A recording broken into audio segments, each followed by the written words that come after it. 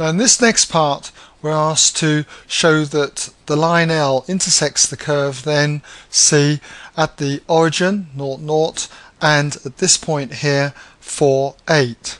So in order to do that, what we've got to do is consider simultaneous equations. So I'm going to lead off then with a little subtitle here, which is at the point of intersection.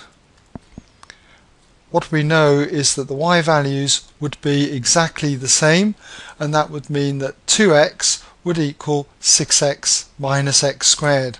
So I'd write that in then, that 2x must equal 6x minus x squared. Now we have a quadratic equation, and like all quadratic equations it needs to be rearranged to make it equal to 0.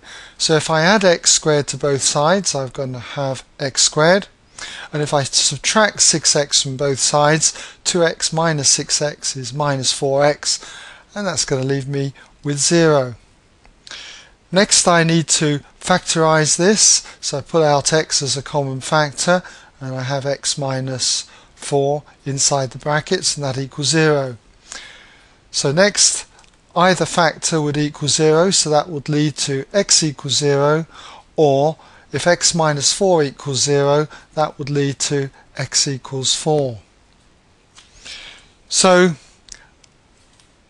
now I know that I have my x values, and I know that y always equals 2x. I can say that since y equals 2x, mind you, I could use this equation just as easily, but I prefer to use this one because it's simpler.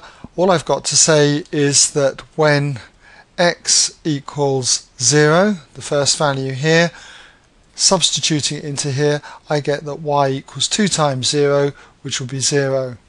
And also when x equals 4, I can substitute x equal to 4 into here, and you can see that y equals 2 times 4, which is clearly 8. So therefore, just in summary, I can say that L intersects C at the origin 0, 0 and at 4, 8.